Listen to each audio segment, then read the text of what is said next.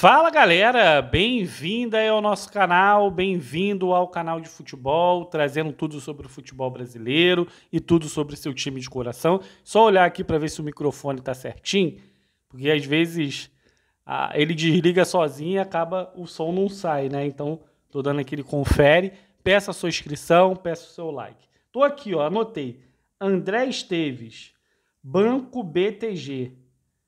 Esse rapaz tem milhões, bilhões na conta. Ele é um dos caras mais ricos aqui do Brasil e é torcedor do Fluminense. Muita gente fala de o Mário Bittencourt ser um presidente vitalício, né, por tudo que ele está fazendo, né, pelos títulos, Ele começou mal, mas agora começou a entender o Fluminense, né? Fala, cara, não preciso vender rapidamente os jogadores porque aqui é um celeiro de craques e sai outros jogadores.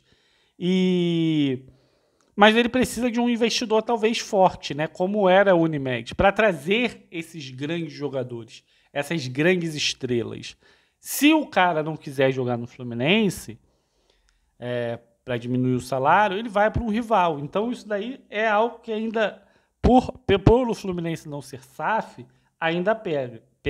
Mas se você tem uma parceria, um patrocínio com o Banco BTG, seria algo a se pensar, né, por tudo que o André Esteves tem na conta bancária, e ele é um empresário de banco bem próximo ao Mário Bittencourt. Quero saber se vocês conhecem o André Esteves e se vocês gostam dessa ideia. Deixa aí nos comentários, mas não deixe de se inscrever no canal, porque a sua inscrição é fundamental para a gente trazer mais vídeos, para a gente trazer mais conteúdo.